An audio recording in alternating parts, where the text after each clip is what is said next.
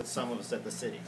You know, it's clear that this towering silos at the end of Washington Street or their image evoke powerful and significant memories to many people both here and across the country.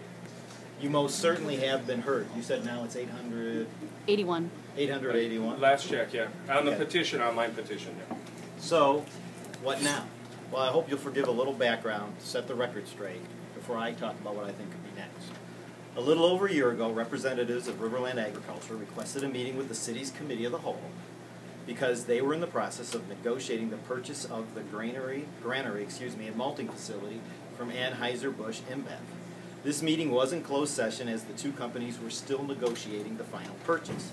The focus of the meeting was what would the city expect from our new owners.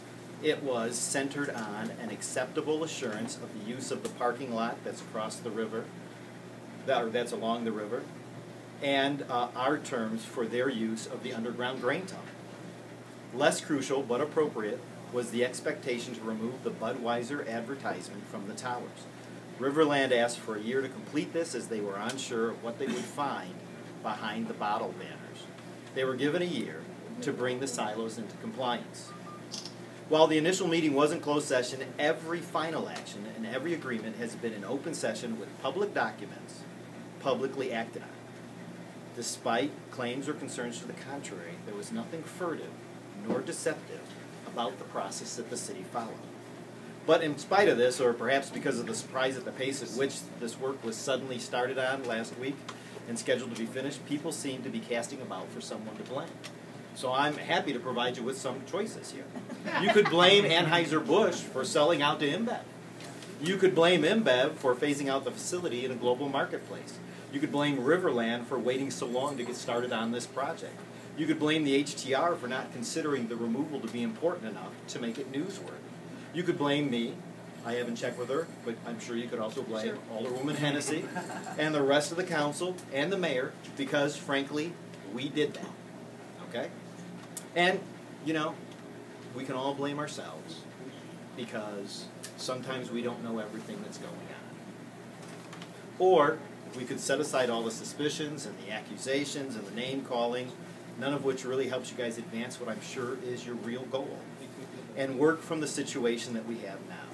If you sincerely want to preserve what's painted on these silos, then you need actions that are going to be more substantive than just tonight's vigil.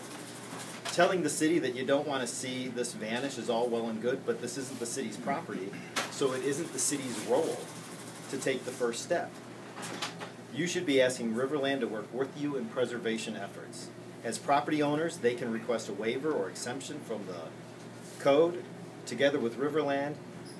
If you do that, you will need to explain some things. Why is this mural important enough to be accepted and preserved? Who and how is the how and with who is the preservation going to take place? How will the maintenance be guaranteed? And where will the funds for all this come from? You've seen what's gone on in the city for the last 2 years. And you know that, frankly, we worry about where the money for stuff is going to come from because we're rubbing nickels together like mad.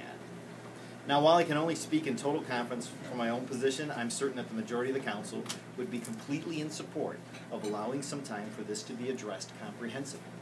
We have always erred on the side of more time on issues rather than less.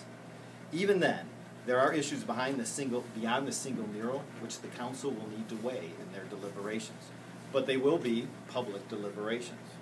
I know that many of you are anxious this evening, and I know for many of you this is a new and perhaps vexing possibility. For those of us who have known about it for almost a year and a half, we're surprised by how surprised you are. Things can be changed, so I encourage you to start working with Riverland tomorrow morning. Maybe you might even want to contact Anheuser-Busch InBev. Making over $1 billion last year, they might want to preserve some of their history too. And I thank you all for coming, and we're happy to take your questions.